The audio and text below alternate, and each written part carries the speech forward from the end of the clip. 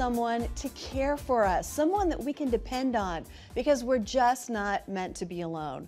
Our question today has a lot to do with that. This comes from Eric, and he says, does God know what I'm going through? Does he have plans for me or not? That's such an honest question, Eric, and we really appreciate you sharing that with us. And so today we're going to tackle that question.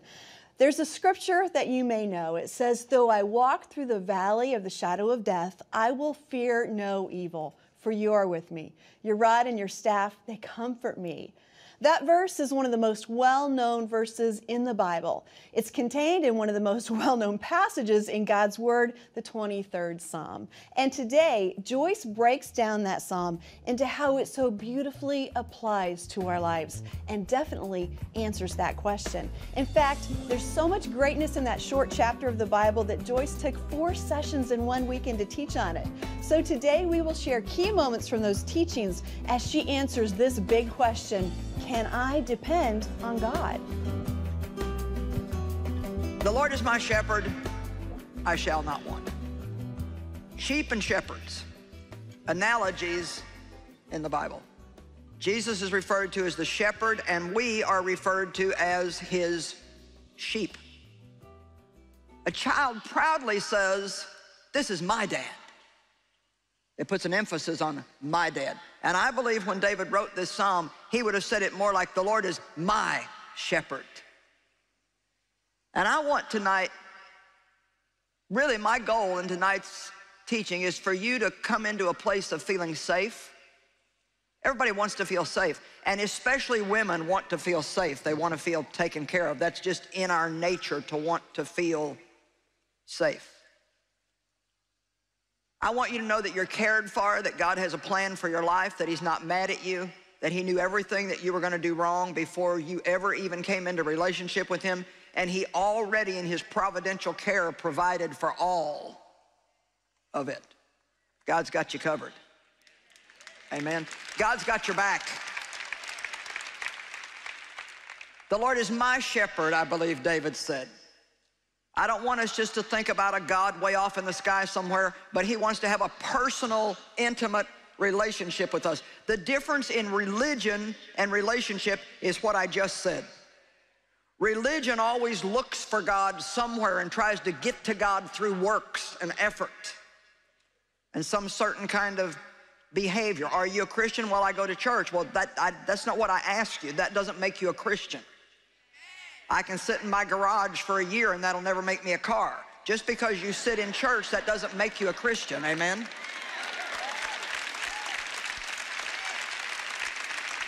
A Christian is not even necessarily someone that does good works. Well, I mean, yes, as Christians, we should do good works, but that doing good works doesn't prove to anybody that I'm a Christian. The thing that makes us a Christian is that we have received Jesus Christ into our heart to be our Lord, to be our Savior.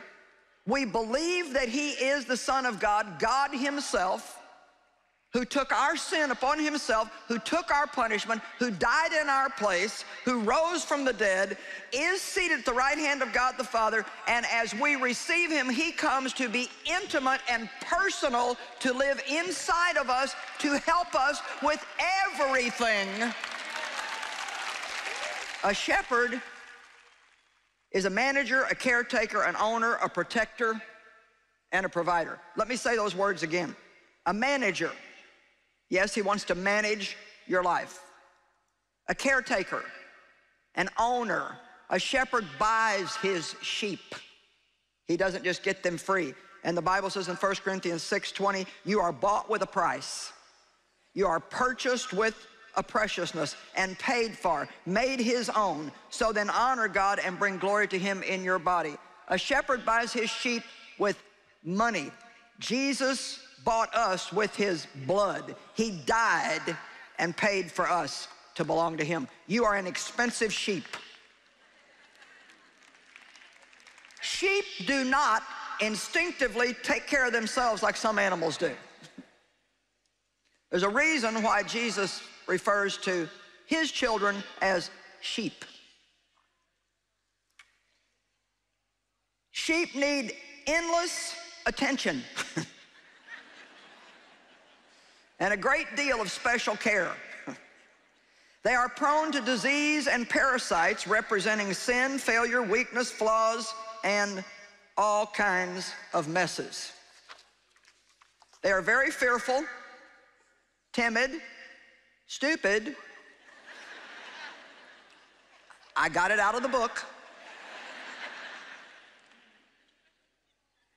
About sheep, a sheep book. And they are stubborn. A jackrabbit can stampede an entire herd of sheep. No wonder he calls us sheep. But the shepherd loves the sheep, and he takes care of the sheep. The shepherd never really leaves the sheep. He's always there to take care of them. Even though they have faults, the shepherd loves them and delights in taking care of them. So here's the deal. In kingdom economy, either God does it or we do it. We are partners with God, and he will give us things to do, but the part we can't do, we need to back off and let God do. That's the point where we say, I'm not gonna fight it anymore. I'm gonna pray about it.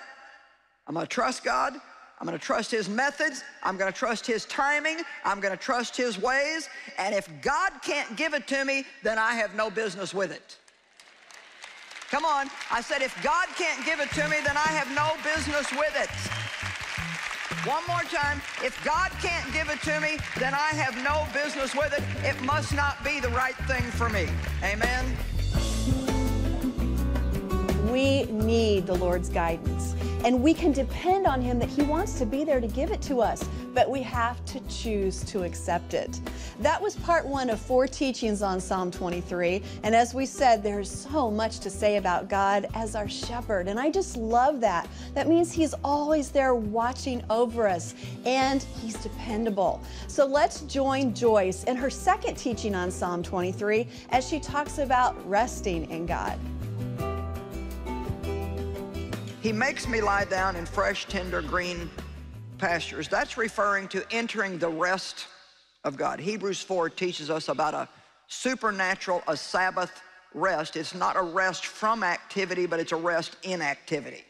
In other words, I'm working up here, and what I do is a lot of work, but I rest in my work because internally, I know that it's not my responsibility to make you like me and make you like what I say, and that's God's thing. I've done my part. I've studied, I've prayed, I've shown up, I'm prepared. So we can enter the rest of God when we know what to do and we know what not to try to do. Amen. And a lot of times what we do is we don't do what we should do, and we try to do what only God can do. And then we just get all messed up in doing that. Entering the rest of God, it's a beautiful place, because when you're in the rest of God, you trust that God's gonna take care of things. You don't know how he's gonna do it. You don't know what he's gonna do. You don't know when he's gonna do it. And you're really not even all that concerned about it, because you have this faith that God is faithful and he will not fail you and let you down. So when you enter the rest of God, whatever that might be about the changes you need in your life, the changes you want to see in people, the salvation of your loved ones, your finances, let me tell you something. No matter what kind of a problem you have, God's got an answer. He's got a plan. But when we're all frustrated and upset, we can't receive the guidance of God. So we need to enter the rest of God. And I like this verse 2 because it says, he makes me lie down in green pastures. So here's the thing. We can either choose to, or he can make us lie down. And you know what I'm talking about. I'm sure some of you, you've been made to lie down. You got in a predicament where you had absolutely no choice but to wait on God. So he makes me lie down in green pastures.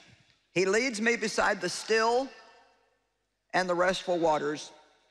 He refreshes and restores my life, myself, my soul. Now, we're a tripart being. We are spiritual beings first and foremost.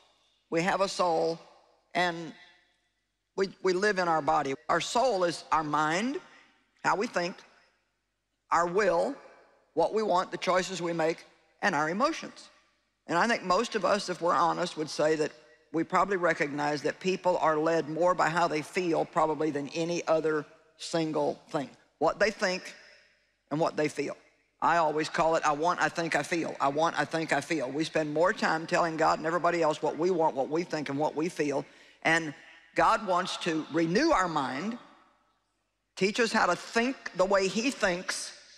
He wants us to use our free will to choose His will. Free will is a great gift, but it is also a great responsibility. He could have easily created us with no free will, where we had no choice but to do what He wanted us to. But that's not relationship. So He gave us this amazing free will, and now He says, I set before you life and death, good and evil. Here's what I'd like you to choose, and if you do, everything will go well with you. So we grow in our relationship with God to learn to think like Him, to learn to use our will to choose His will, and then we learn how to feel the heart of God and to feel the things that He feels, and to enjoy feelings when they're good, but realize that they're fickle and not let them rule us and control us. So it's a lifetime job. How many of you know that's just not something that you get born again and next week that's all straightened out? That is a lifetime job. And that's good. That's good. We're in a process. And I'll tell you the truth, I've learned to enjoy it. I've learned to enjoy my walk with God. This maybe sound a little bit odd to you, but I've actually learned to enjoy it when I receive correction from God, because it lets me know that He cares about me. If God didn't care about us, then He'd just leave us alone. Now, it's easier for me to receive correction from God than from people, I will say that. So it's really best to get it first from God, because if you don't take it from Him, He will ultimately revert to working through people to tell you the same thing He tried to tell you 12 times that you ignored. Amen. So He wants to renew our mind. He wants us to use our will to choose His will, and learn that feelings are really neither good nor bad. I mean, they can feel good, they can feel bad, but we just have to learn that you really have to stop letting your feelings vote. I remember one morning waking up and I felt so bad, I just thought, I cannot put one foot in front of the other one. I just can't do it. Now, a lot of my problem was stress, and I didn't yet know what that was. I was working too hard. I wasn't resting. I needed to be made to lie down in green pastures. So part of it was my own fault, you know. A lot of it was my own fault. I was saying yes to things I should have said no to, and just had a lot that I had to learn. But I remember one morning waking up feeling so bad, I just thought, oh my gosh, can't stand it. And I remember I went outside and I sat on the little porch that we had, looked out at the trees, and I said, I knew I kind of had a decision to make. Because, you know, one part of you thinks I can't do this anymore. Anybody know what I'm talking about? And another part, that part inside is saying, but you don't want to give up. I can't do this anymore, but I don't want to give up. And I remember just saying out loud, God, if I've only got 1 ounce of strength, I'm giving it to you. And you know what? I'm still here. And I'm just not just telling you how wonderful I am. I'm trying to encourage you that we have to make the decisions. These are not things that somebody else can come along. They're not decisions that somebody else can make for you. These are decisions that only you can make. And you know, obviously, I'm not just preaching to the people in this room today. I'm sharing this message not only for you, but for the people watching all over the world by TV. And I mean, there are so many messes in so many people's lives and so much pain. I mean, sickness and financial need and relationship problems and just all kinds of things that are going on in people's life. And let me tell you something, I feel you, I get it. I understand what it's like to feel like you can't go on one more day. But let me tell you something, when you feel like giving up the most, that's when your breakthrough is the closest. So I'm just encouraging you, don't you quit and don't you give up, because God has got a good plan for you. He's on your side, and you are going to have, actually, you've already got the victory. You're just walking toward it right now. You know, God doesn't use these analogies just for something to do. He calls Jesus our good shepherd because there's lessons we can learn from studying a shepherd's relationship to his sheep. He calls us sheep because there's lessons we can learn from studying the nature of sheep. Why don't you just take a little bit of time? I mean, you can look it up. You can find anything you want now in an instant online. Just look up the nature of sheep and see what you get. You'll recognize yourself pretty quick. I recognize myself. All right. Some sheep are known to be cast down more than others, and only the diligence of the shepherd helps them survive. When a sheep is cast down, predators move in. For the sheep, it's buzzards, vultures, dogs, coyotes, and cougars. For us, it's the devil. He moves in because a sheep that is cast down, depressed, discouraged, downtrodden, sad, lost their joy, is easy prey for the enemy. The devil does everything he can to keep us sad and mad, but God wants us glad. Because really and truly, our joy is found in strength. You know, whatever you're going through right now, just remember what Joyce is saying about not giving up, because I can guarantee you that God will not give up on you, and you can depend on Him.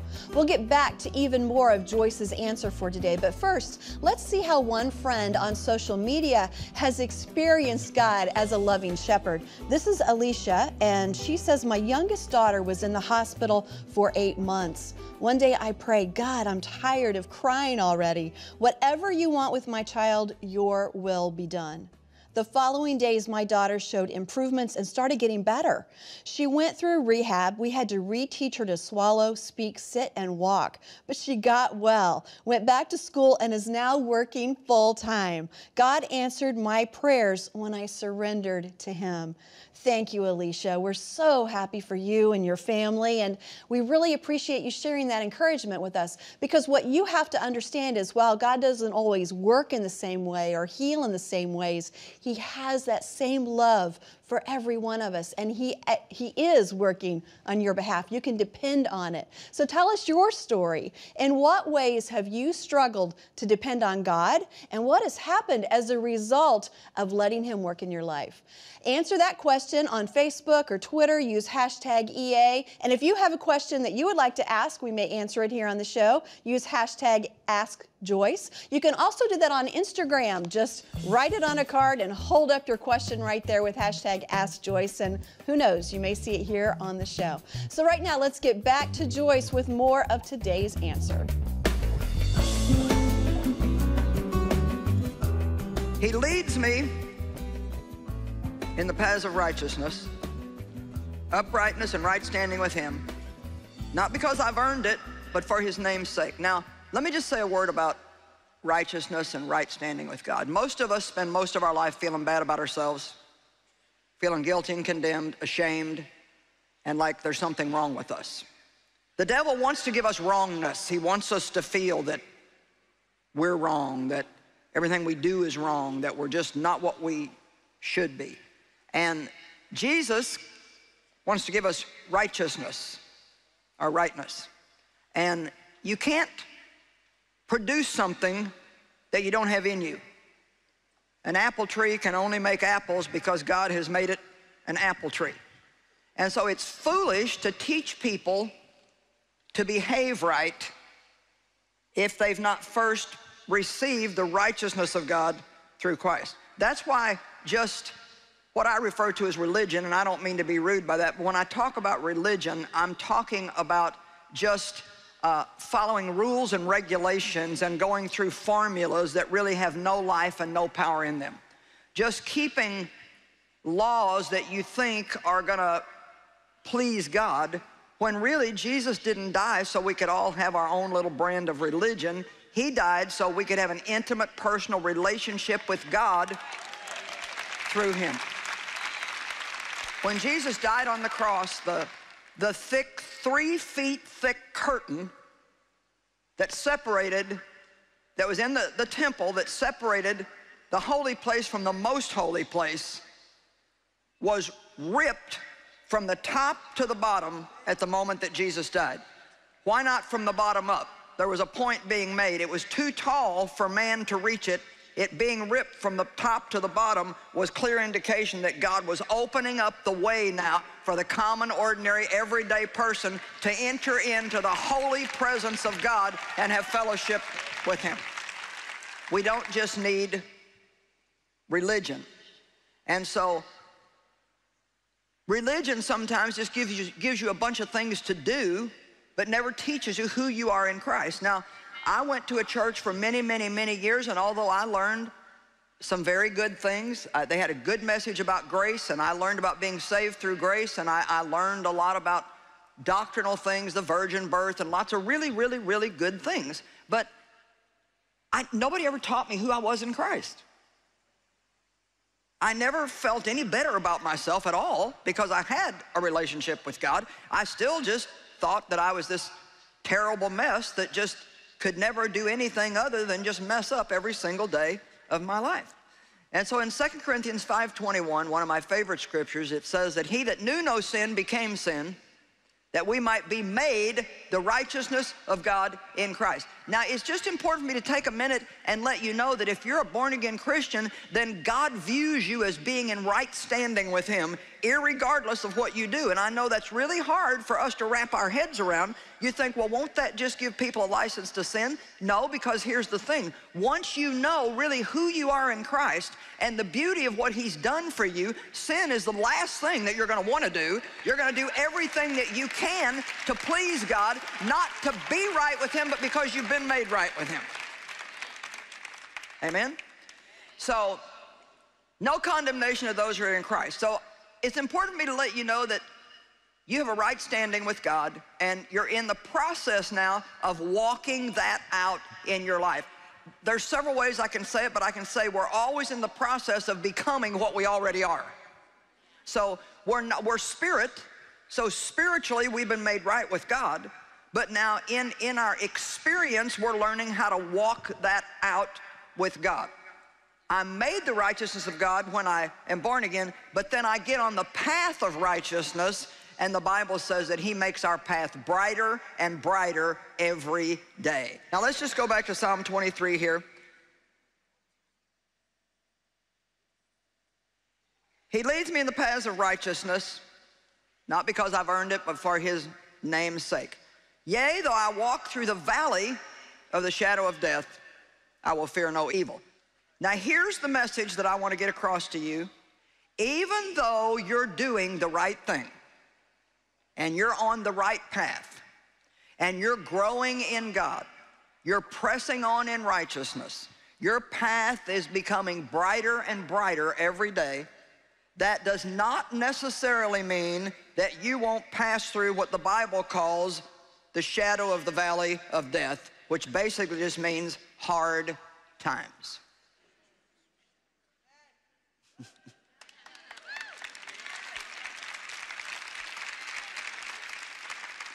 So we got to get rid of any kind of thinking, well, you know, I'm doing all this stuff and I'm trying to do what's right and the right thing's not happening to me and I'm just tired of this, so I'm just going to quit and give up.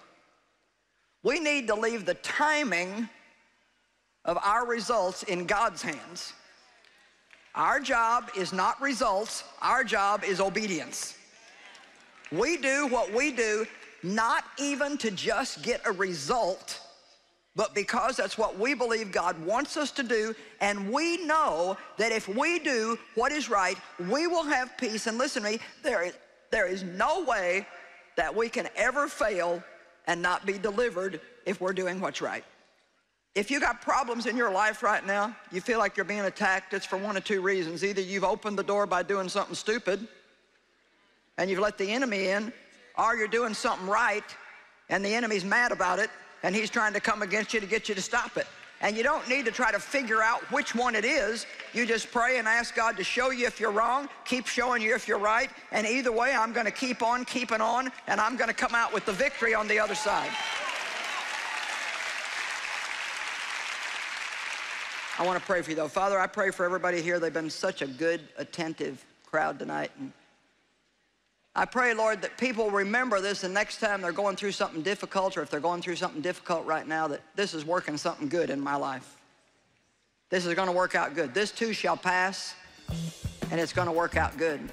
Lead me in the paths of righteousness, and yea, though I go through the valley of the shadow of death, I will fear no evil, God, for you are with me.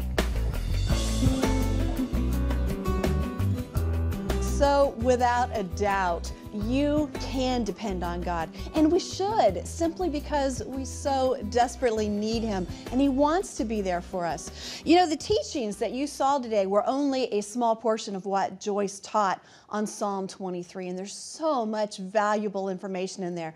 So our offer today is this. It's called Psalm 23, The Lord is My Shepherd, and it tells you not only how you can depend on God, but it also talks about making the right choices in life, how He wants to help us there, and how He will be there regardless of the circumstances that you're dealing with right now. Really good stuff. You can get it as a digital download, or like this, 4 hours of teaching on CD. And for today, we are giving this at any amount, which means anything that you can give, we want to get this in your hands because we know how it will change your life. And if there's a possibility for you to give a little bit more to help get it to somebody else, we appreciate that so much. It really makes a difference. Check out Everyday Study. It's a section on our website that will keep you regularly in the Word of God. It gives you a weekly email update that will just help you to know what to study, what God's Word says, and how important